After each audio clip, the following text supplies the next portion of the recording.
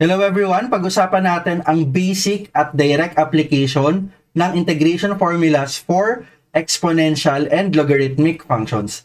Ito yung mga formula na gagamitin natin if we are getting the integral of a certain constant raised to x with respect to x, that is just equal to, kopyahin lang natin yung a raised to x, siya yung nasa numerator, divided by the ln of our base, that is a. And then wag kalimutan yung arbitrary constant, that is plus c. Tapos, for the integral of e raised to x dx, walang mangyayari sa kanya. So, that is still e raised to x and then plus the arbitrary constant c. For the integral of ln of x dx, this is just equal to, kuhanin nyo nasa loob, that is x, times the ln of x minus x and then plus c. Ito na yung formula niya. And then lastly, if you are getting the integral of dx over x, that is just equal to the ln of x plus c. Meron naman tayong formula sa baba to guide us as we solve this. Direct applications lang naman tayo. So now let's try our first example. We have here the integral of 3 raised to x plus ln of x with respect to x. Iangat natin ng konti para kita yung formulas. Ito yung kailangan nating isolve. For our first step, we apply the sum and difference rule of integration. Dahil yung 3 raised to x at ln of x is separated by addition, pwede natin kuhanin yung integral nila separately. So let's start. This is equal to, first term, integral muna ni 3 raised to x and then dx. And then the operation between them is addition. So this is plus. Etong pangalawa naman, the integral of ln of x with respect to x.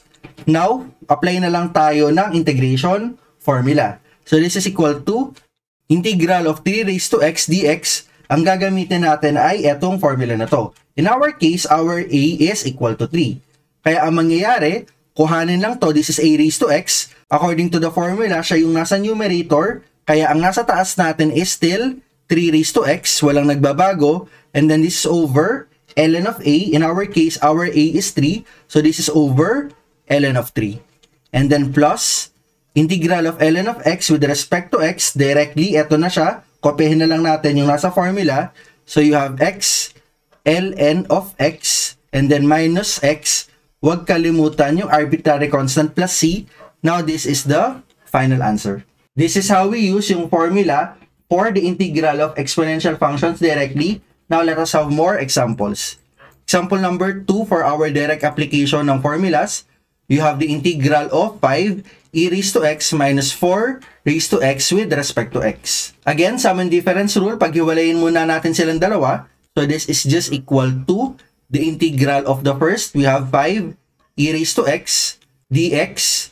Tapos yung operation between them is subtraction, kaya this should be minus integral of nung pangalawa, 4 raised to x and then dx. To simplify further, we apply constant multiple rule. Kapag meron tayong constant na nakamultiply dito, pwede natin siyang ilabas ng integration. So this is equal to, ilalabas yung 5. We have 5 integral of, ano yung natira sa loob?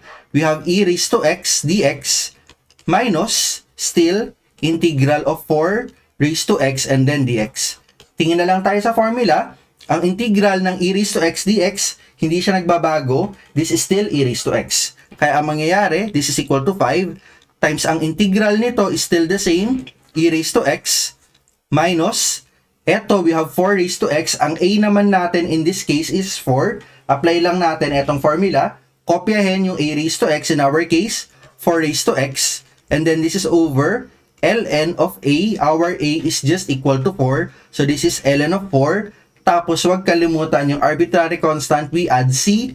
Now this is our final answer. For this example, gumamit tayo nitong formula na to for a raised to x dx, tsaka yung formula for the integral of e raised to x dx.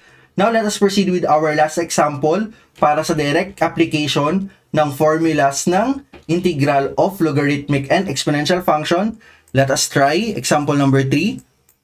We have the integral of 2 over x minus 7 e raised to x dx. Again, sum and difference rule, paghiwalayin muna natin sila. So this is equal to the integral of 2 over x and then dx, first term, minus yung pangalawa, integral of 7 e raised to x and then dx. With this, etong 2 over x, wala tayong direct formula agad. Pero kung mapapansin natin, we have dx over x. Kaya ang gagawin, tong 2, pwede natin siyang ilabas, applying constant multiple rule.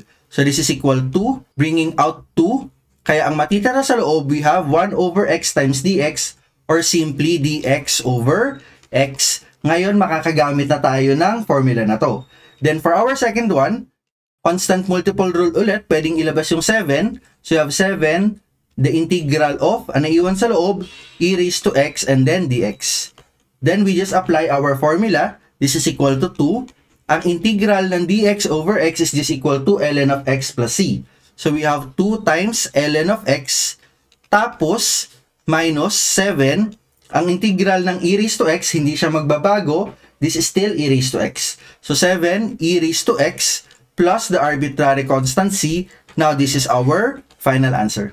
And this wraps up our lecture video para sa direct application ng formulas for the integral of exponential and logarithmic functions. See you on the next lecture video.